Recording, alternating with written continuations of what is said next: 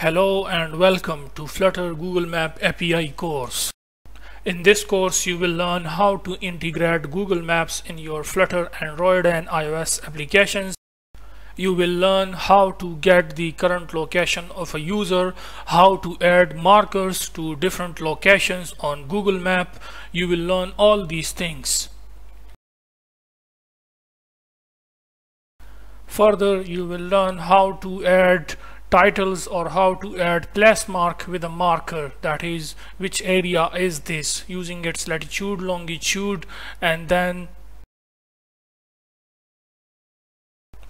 also you will learn about the reverse geocoding API, using which you can convert the latitude and longitude into address and then reverse it, that is how you can convert an address into latitude and longitude using the geocoding Google API.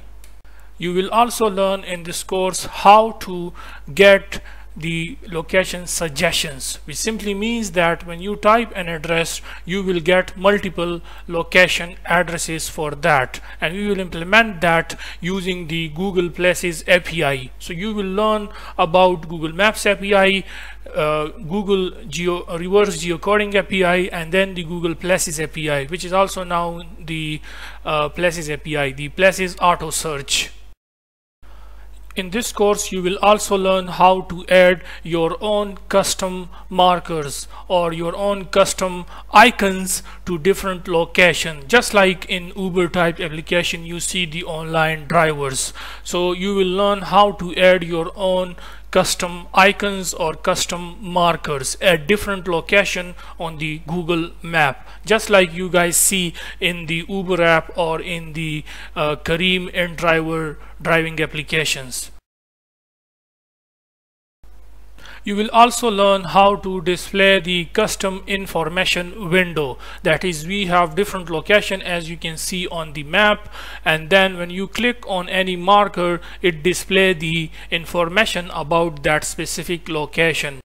So you will learn how to add a custom window to any marker or to any location, and how to add information to that information window about that marker, or you can say about that specific location on which the user click.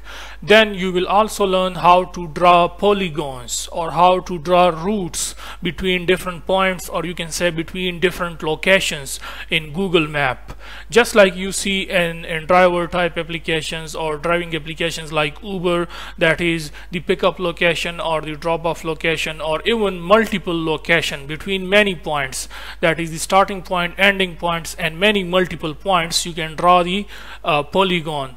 You can draw the routes, that is starting from this route, then you see multiple routes, and then we have ending route. So you will learn how to add multiple markers, that is multiple locations, and then draw the routes between these multiple locations, and each point or each marker has its own location, that is, as it is at different location, so it will have its own information.